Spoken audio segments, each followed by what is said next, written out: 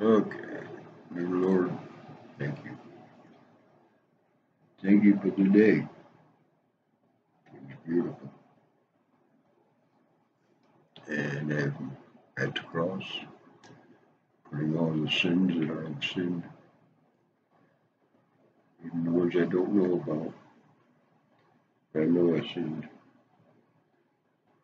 Cleanse my heart, forgive fear, please. Doing the devotions now, so give us something that will stick to us and get us through another one of your beautiful days. Ask this in your blessed name. Amen. Okay. Tuesday, June 23rd. Rest and refresh. Jesus stood and cried out, saying, "If anyone thirsts, let him come to me and drink."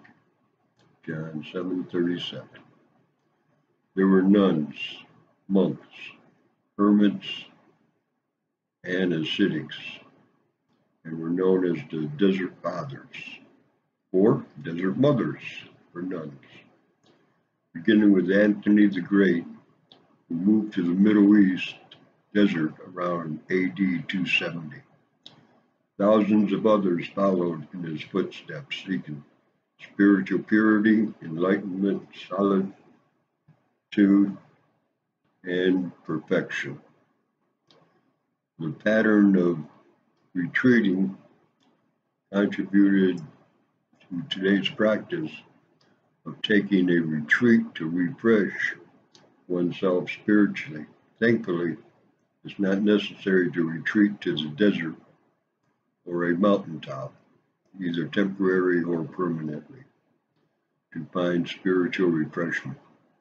Jesus said if we would but come to him for living water or for rest, we would find it in abundance. We can create that place of rest in a place of prayer, or Bible study, or meditation, or worship.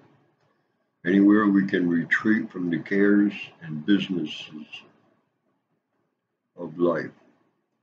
When we turn over those cares to God in prayer through Christ, his peace will guide our hearts and minds. If you can retreat to a serene spot in nature, wonderful. If that's not possible, retreat with Jesus whenever you can.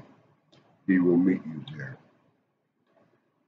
You made us for yourself, O Lord, and our hearts are restless till they rest in you. Augustine. Eternal Inheritance by Brian Kepper, Tuesday, June 23rd, 2020. Scripture reading, Hebrews 9:15-22.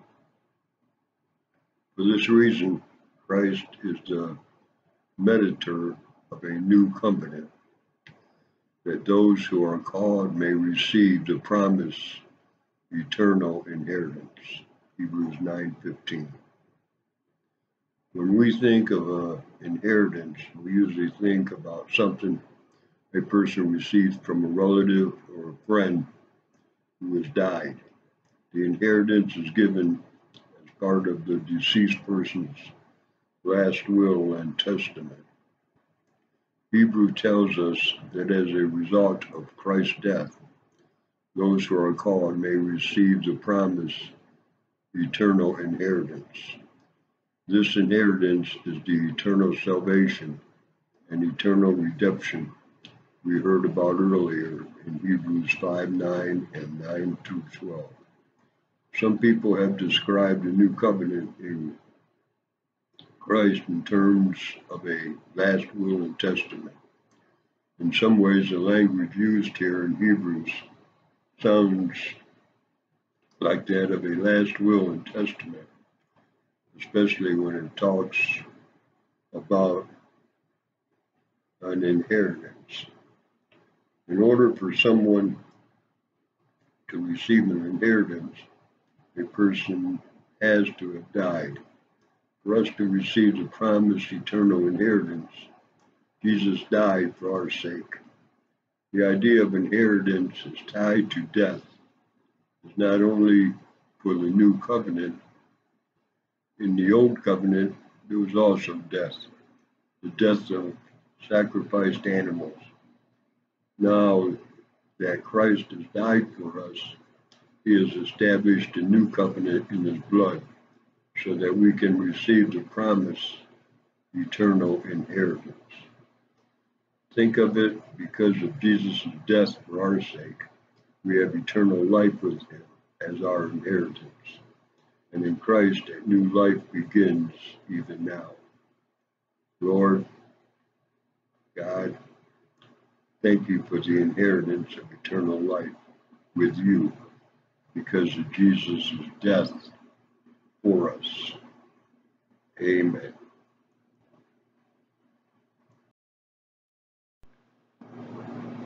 June 23rd, light of the world. Then God said, "Let there be light," and there was light. And God saw the light, that it was good. And God divided the light from the darkness. Genesis 1:3-4. Physically speaking, there is one light of our world, the giant star we call the sun. The sun is so dominant in the life of planet Earth that it was worshipped by some ancient cultures. In the 3rd millennium BC, the Egyptians worshipped Ra, the god of the sun, from whom all life was supposed to have originated. Jesus' words about the light of the world were radically different. He told his disciples that they were the light of the world.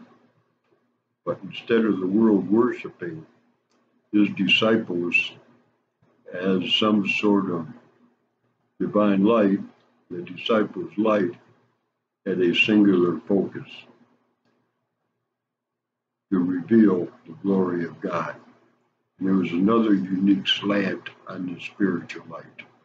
It was not the disciples themselves, but their good works that would cause the world to focus on God.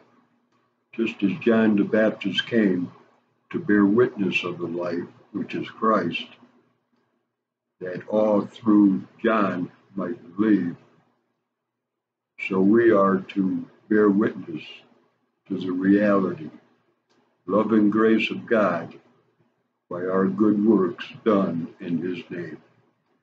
Think about that today. You and your Christ-like actions can cause someone to see reality of God. Pray that your light will reveal God's glory. June 23rd.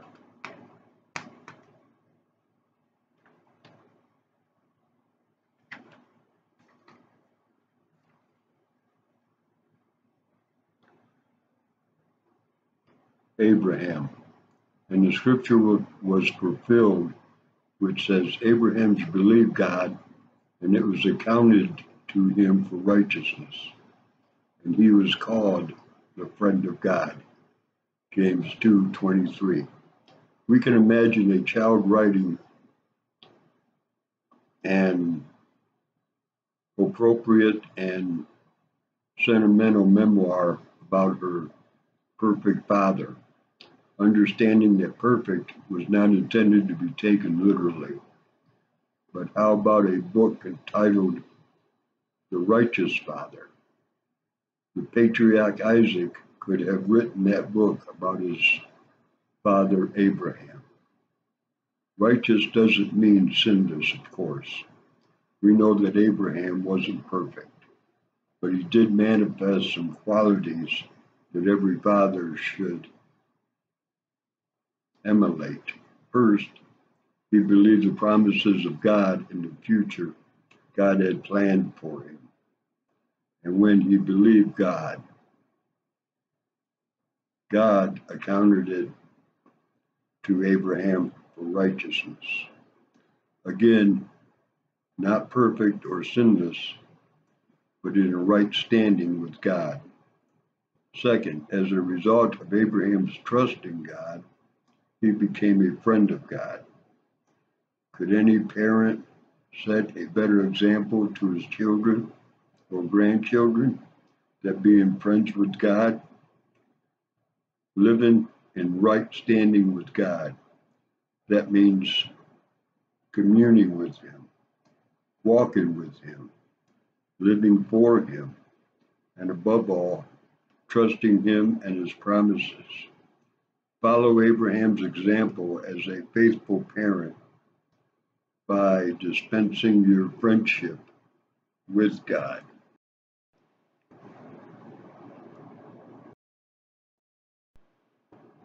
Second Corinthians 2. So I made up my mind that I would not make another painful visit to you.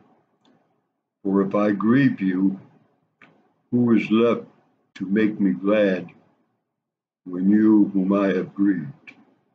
I write as I did, so that when I came, I should not be distressed by those who ought to make me rejoice. I had confidence in all of you that you would all share my joy. For I wrote you out of great distress and anguish of heart, and with many tears, not to grieve you, but to let you know the depth of my love for you. If anyone has caused grief, he has not so much grieved me as he has grieved all of you, to some extent, not to put it too severely. The punishment inflicted on him by the majority is sufficient for him. Now instead you ought to forgive and comfort him, so that he will not be overwhelmed by excessive sorrow. I urge you, therefore, to reaffirm your love for him. The reason I write you was to see if you would stand the test and be obedient in everything. If you forgive anyone, I also forgive him. And what I have forgiven, if there was anything to forgive, I have forgiven in the sight of Christ for your sake, in order that Satan might not outwit us, for we are not aware of his schemes. Now, when I went to Taris to preach the gospel of Christ and found that the Lord had opened a door for me, I still had no peace of mind, because I did not find my brother Titus there. So I said goodbye to them and went on to Macedonia. But thanks be to God, who always leads us in triumphant procession in Christ, and through us spreads everywhere the fragrance of the knowledge of him. For we are to God the aroma of Christ among those who are being saved and those who are perishing. To the one we are the smell of death, to the other the fragrance of life. And who is equal to such a task? Unlike so many, we do not peddle the word of God for profit. On the contrary, in Christ we speak before God with sincerity, like men sent from God, in love and memory of Dorothy E. Taylor.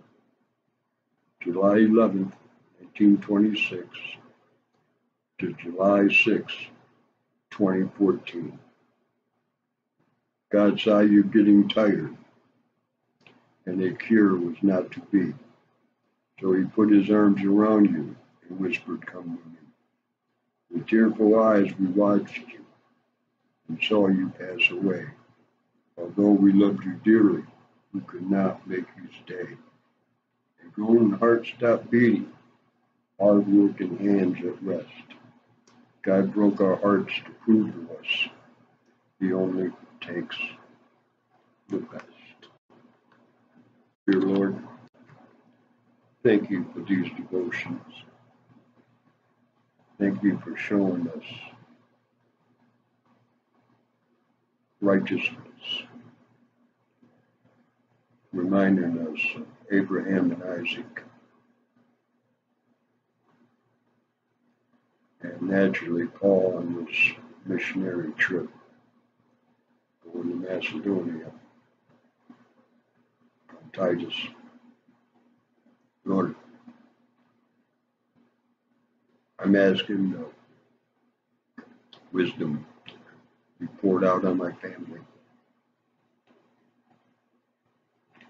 so that they will spend the day in your presence, being pure. I'm also asking you to pour out your wisdom on not only my classmates, but every classmate that is in school today and their extended families, so that they can stay in your presence today, close to you. And Lord, for those on Facebook that I call my friends, your extended families, please pour out your wisdom on all those people so that they can stay in your presence also. And as for me in that swimming pool that you blessed me with, thank you. It's an honor swimming in that new wisdom every minute. Feels good. It's been a few days since I went to that no place. Thank you. Lord, be with us now as we go through another one of your beautiful days. Give us guidance. Guidance to stay with you in your presence. And I ask all these things in your blessed name.